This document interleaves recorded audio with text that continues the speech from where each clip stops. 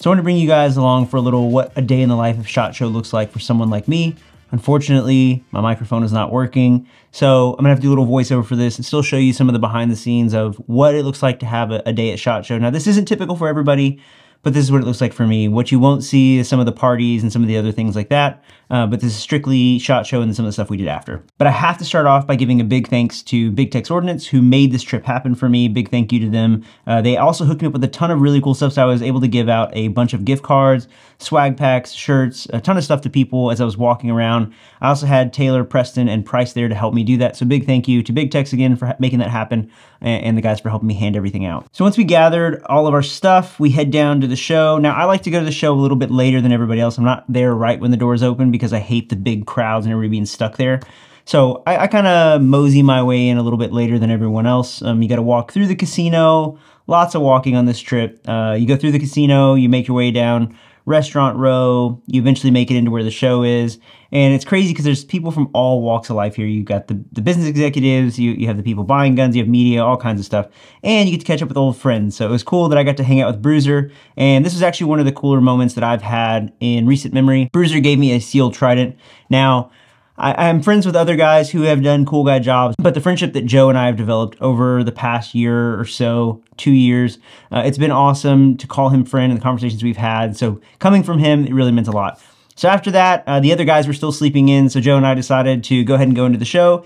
And he essentially gave me a crash course on precision guns and bolt guns. And so basically he took me around and walked me through everybody that he knew in the industry, and it felt like he knew literally everyone. And so every time we stopped, somebody there knew him and talked about his time in the service, but also his time competing. And we looked at some of the new guns and new things that are coming out. This was actually very insightful for me as somebody who's wanting to get into bolt guns, to have somebody like Joe walk you around the floor of essentially every manufacturer out there right now. Anybody who's making actions, anybody who's making chassis, making stocks, triggers, barrels, suppressors, optics, you name it. And so Joe was able to give me a ton of insight into what to look for in bolt guns, things that'll really make a difference and things that won't. And then eventually we came across some more friends of mine, the guys from Triple Feed. So Jerry and Luis were there, and they shared a little bit about their new product coming out this year. Now, again, I'm very sorry, microphone wasn't working, but needless to say, check them out. I will leave a link down below. I'm pretty excited about this. For those of you who ran the previous mag holder they had, it was super cool, and so they've made it more adaptable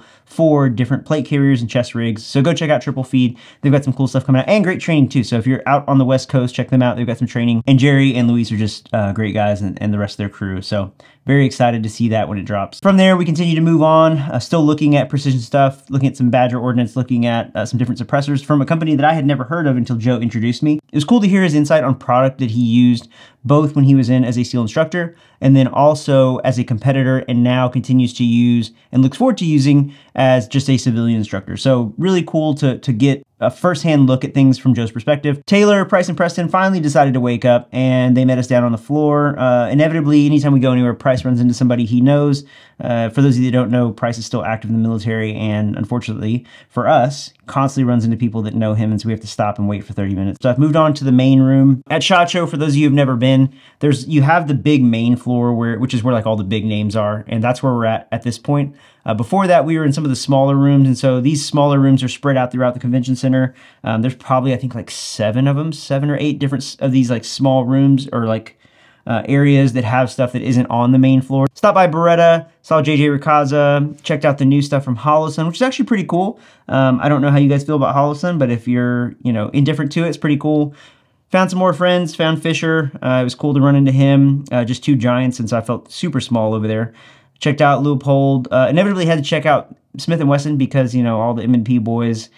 Checked out some of the new GP and VGs from L3. Very cool stuff there. And also, again, this is one of those things that's cool to hear Joe talk about his experience using night vision when he was in. And lastly, went to Night Force. Got to see they had some of their contract optics on contract guns. And then while we were there, I think Lucas was having a meeting with them. So interested to see some of his long-range stuff coming out. And then went by Seekins Precision, which hopefully I can get my hands on a Seekins hit in the very near future and get into bolt guns. I'm looking forward to that. Or maybe even a gas gun and just jumping up in caliber. One thing I didn't get video of was we did stop by the Sons of Liberty booth, and the homies there were incredible. So it was super cool. They always hook me up with stuff. They hooked me up with a ton of patches. But the coolest thing they gave me was this flask and cigar holder. So thank you again to you know who you are. That sounds really, you guys are awesome. And then after that, you know, we went back to the room. We had more things that we had to get to throughout the night. So when we left there, we ended up going to the desert to go shoot and test some night vision stuff. So that was a ton of fun. Inevitably, spoiler alert, like that video will come later, but spoiler alert, the Raid XE and the NGAL didn't even make it through zeroing. They both broke. So the full power pack is still running strong and is still king of the lasers right now. But I did talk to Wilcox and I talked to L3. Both of those are going to get sent back. They're going to look at them and then they're going to get back to us. They're going to fix them and then get back to us on what the issue was. I can say that the Raid is a known issue. I will touch on that when we do the laser comparison, but that's coming down the road. So went mobbed out in the desert, beautiful sunset, had a bunch of fun out there with the homies. Came back and what you guys haven't seen yet because this video is coming out later, but at Zona, we went to Zona. In the competition part of that, I was running my staccato, and you guys know that I've been having a love-hate relationship with that gun because I've been having issues with it. It finally broke, it finally died, and Jeremy from Vulcan Machine Works, love you Jeremy, did a little surgery on my staccato in the hotel room, got me back up and running, and then I made my way down to, so when you go to SHOT Show, it's like tradition, you have to go to the circle bar.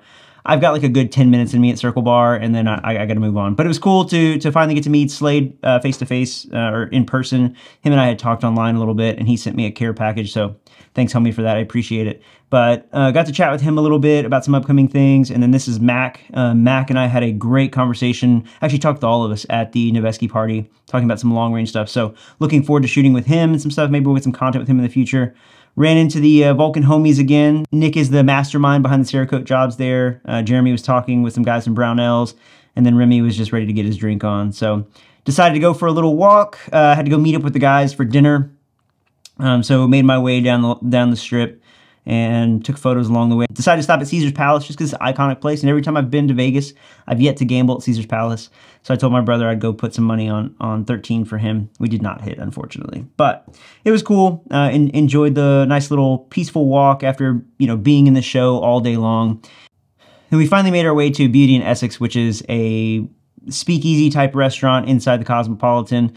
Phenomenal food. Couldn't take any photos in there, but I did get this one photo right before we went in of Price. He was feeling really, really nice at this point in the day. And we had phenomenal meal, phenomenal drinks, and just it was an all-around great time to hang out with the homies, but also get to hang out with some friends from in the industry that I don't get to see very often. So it was great to just spend some time together and be out there, and then ended the night on Taylor's balcony. He balled out and decided to drop all this money for a hotel at the Cosmo that had a terrace all the way around and had a great view of the fountains and just of the Vegas Strip. So that is what a day at SHOT Show looks like from somebody like me. And it was just an awesome time. And it's not for everybody, you know, doing the whole thing. And it's not, at times it can look like a ton of fun, but at times it also is a lot of work, right? There's a lot of meetings, a lot of talking to people and planning stuff out for the next year, and trying to do research about product and things like that. And I will tell you, like, the only advice I would give to you as people who are watching this, who aren't in the industry, but are looking for the new things that are coming out.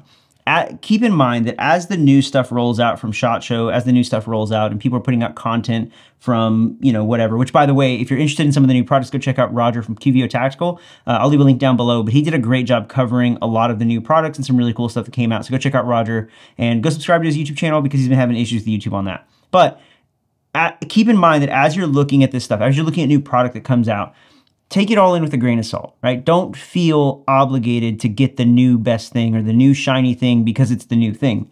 Sometimes it will improve. It's an improvement on whatever the previous version was. Sometimes it's not. Sometimes it's just a minor tweak.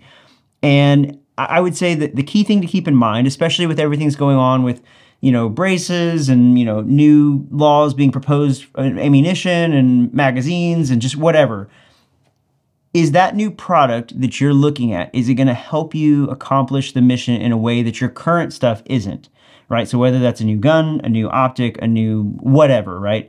Is it going to help you do something that you can't currently do, or is it going to make you more efficient in doing the thing you're trying to achieve than the current stuff you have? If it's not, you probably don't really need it. Save that money, spend it on ammo, spend it on training, spend it on things that are probably going to be more valuable down the road.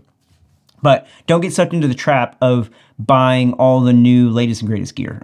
Some of it is better for sure, but not always. So just keep that in mind. I just don't want you guys to go, you know, be drooling over stuff and then waste money on stuff when you could be putting that into training and ammunition. So, but that's my day. That's my advice for you guys. There's more content coming out from this trip. We have a whole bunch of stuff from Arizona we haven't shown yet, and a whole new series I'm very excited about. So make sure to like and subscribe, karate chop that bell to get notified every time I upload a video, and I will see you guys in the next one.